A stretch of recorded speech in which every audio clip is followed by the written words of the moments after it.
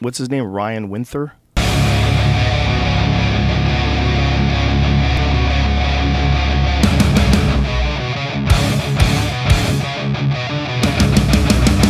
That guy had some ass in that shot. Hey, what's up, boys and girls? Man Bear back with another video. Hope you guys having a really good day.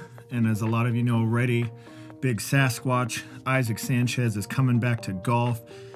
He's been hitting 1,000 balls a week. He's getting in really good shape. Actually, he's been a vegan since January, so he's looking really good.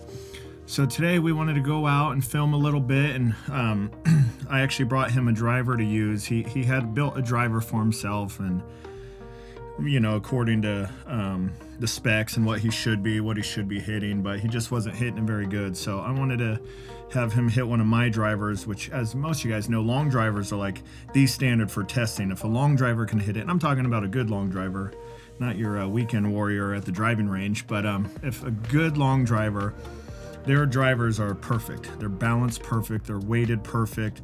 They use the best drivers in the world. In this case, I use a crank driver. I've been using a crank driver for 11 years since I started long drive. Obviously, I tried other drivers like Bang and Mutant, both really good heads.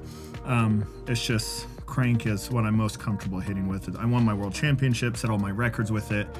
So I know my drivers are built perfect. So we're gonna head out to the range. Sasquatch is gonna take you a run through of how he gets ready, what his driver setup's like, how he's hitting mine. So it's gonna be, you guys take some notes, it's gonna be pretty cool.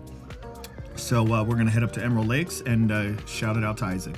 So we're out here, you know, just come back to golf. You know, when I left the golf world, I had access to all the coolest things and all the great equipment, and I think sometimes I might have fell in love a little bit with launch monitor numbers and what you're supposed to be hitting. And we're out here at Emerald Lakes Golf Club. I'm hitting Man Bear's driver. It's a 4-degree crank driven golf driver. And it's got some kind of Kevlar Patterson shaft, and on paper the driver I'm hitting probably is what, you know, your average golf shop would fit you with. You know, it's kind of what I built for myself based on the numbers I was thinking I was at.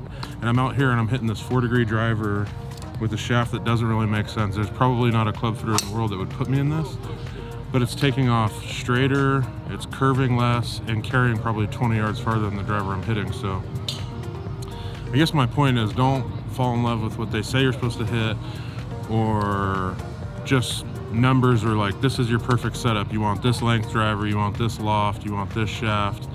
The shot tells all. If it's going where you're looking and it feels good, it's definitely at least equally as important as what the numbers say. So if you're listening, Lance,